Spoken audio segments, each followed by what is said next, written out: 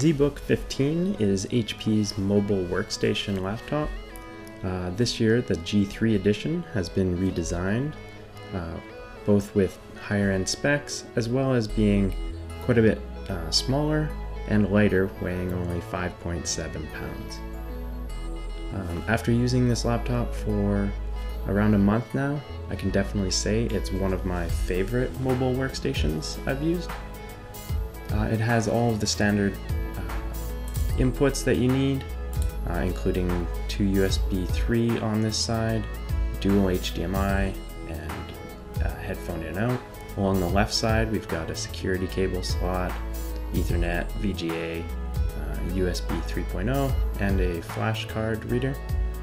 The laptop's keyboard has a LED backlighting system that's very useful and I liked a lot while working at night. You can see here that it comes with the power brick, but I also was sent the docking station, which is the narrow, longer part there. The docking station allows you to power your device through a stationary brick there, but it also adds multiple Thunderbolt 3 ports, 2 more display ports, as well as 4 USB 3.0 ports. This docking station is easily the smallest one I've ever seen, and it was super useful. In the time I had it, I was able to test it out using some Civil 3D files I had.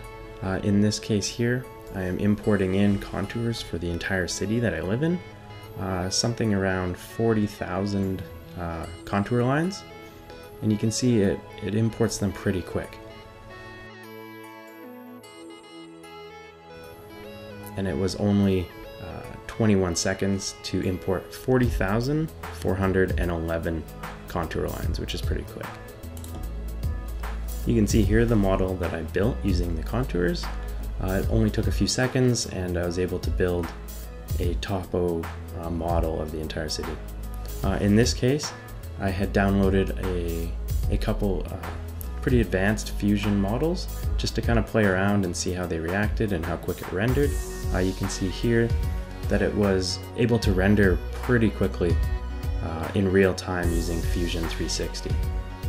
Here's another example where I used a small car model that I just downloaded off of GrabCAD to test it out. I played around again, and I also did some day-to-day work using Civil 3D, and I found no real issues, no crashes. It had just as much power as my desktop, but I was able to work in the kitchen like I am right here. I was also able to take it with me when I went out of town for a couple days.